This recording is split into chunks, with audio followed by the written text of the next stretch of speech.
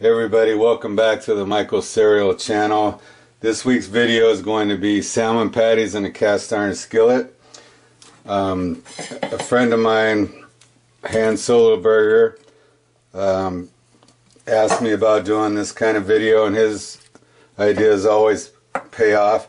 So you're going to want to take the can of salmon, and I drained like most of it, but not all of it. You might want to keep a little bit of moisture in there. And the bones are totally edible, so you don't have to worry about that. I'm just going to quickly take off most of the skin because the toxins, they stay in the skin of the salmon, so I'm just going to get most of it off. But I'm not really worried about it too much. The bones are edible. They're really soft. I don't know if you've had sardines. They're really soft like those. These guys look like they're deboned. Sometimes you'll see a bone down the middle depending on what you buy. This is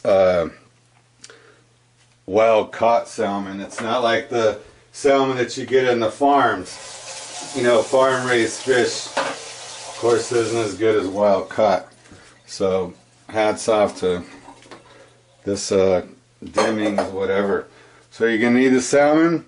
You're going to need 3 tablespoons of oil for the skillet. And we're going to take, this is a half a cup of breadcrumbs. We're going to put this in with the salmon after we break it up a little bit with our fingers. Just enough to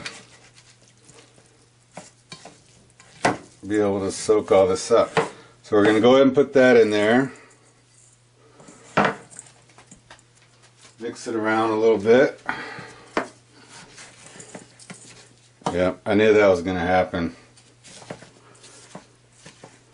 We're going to go ahead and put in the egg. 1 egg.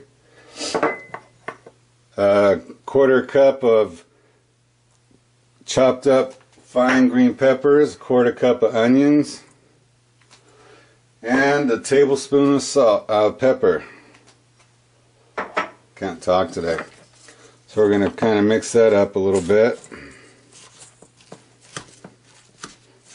Okay, now that we've had it all made out into patties, I've got the oven turned on medium high. So we're going to go ahead and load these into the skillet. Alright, get this going.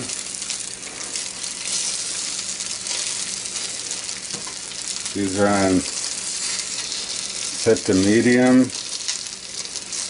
And hopefully, if you're doing cast iron, you can cook this on any skillet you want. I like cast iron. If you're doing it on cast iron, then let me set the timer, because you're going to set it for about 5 minutes on each side. This is a 10-inch skillet, so depending on what size your skillet is how much oil you're going to put in here. Basically just coat the bottom of the pan. Put these bad boys over, and with the 5 minutes again is a judgment call. You want to keep an eye on them. Go ahead and flip all these over.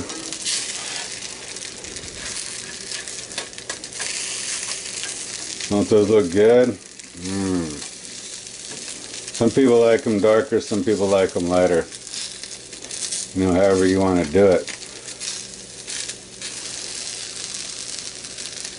But you guys live in other countries that aren't in America. Have they shrank your stuff yet? Have they shrank all your food? Things that were a pound, I mean like the SpaghettiOs, pizza, ice cream, everything that you can shrink here in America has been shrank 3-4 times. Every year it gets smaller. I got a pizza the other day, a frozen pizza in a box, and the box was huge, but the pizza used to fit the box. Now the pizza shakes around like it's a 25-cent quarter in the box, shaking around with no pizza inside of it. Alright, these are done. So we're going to go ahead and get them up off the skillet. And like I say, if you're in another country, let me know if they're shrinking your stuff over in your country. Put it in the comments section. Let me make sure. Yep, nice and brown on both sides. Look at that. Perfect. Okay, let's take a little piece of it. I know you guys always ask me to try it out. So,